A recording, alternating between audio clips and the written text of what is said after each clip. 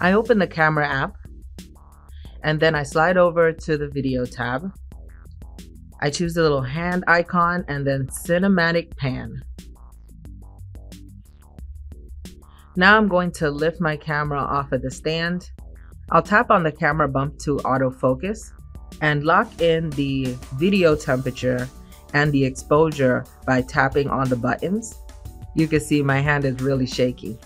I'll tap on the record button and then I'm going to pan over to the left. Now let's review that video.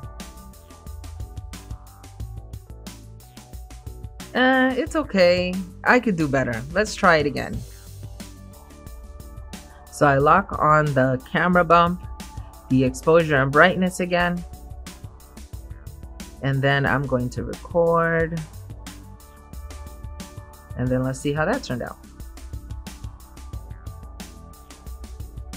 Oh, way better. Yes. All right, let's try another way. I wish I didn't have to tap the camera bump and lock in the exposure and the brightness all the time, but this is what I gotta do. So I tried moving back motion. Let's see how that looks. Ooh, pretty. I encourage you all to not just only pan side to side, but try panning in and out, diagonal. So many different ways you can use this. All right, I gotta lock in everything again. Let's try diagonal up from the left. So I'm gonna hit record, then I'm gonna go up towards the right. Let's see how that looks like.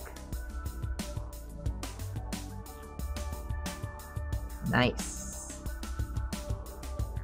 Yeah, way better than if it was just my shaky hand and that's it. All right, locking everything again. This time I'm going to go from the bottom and then move up.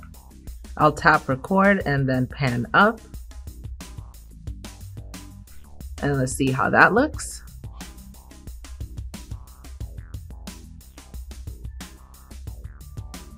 Yes, I think this one's my favorite out of all of them. Yeah, I really like this one. Like I mentioned before, I encourage you all to be as creative as possible with Cinematic Pan. This is a great feature for the Google Pixel phones. And tag me on social media if you try this out. I'm Tech Valor everywhere.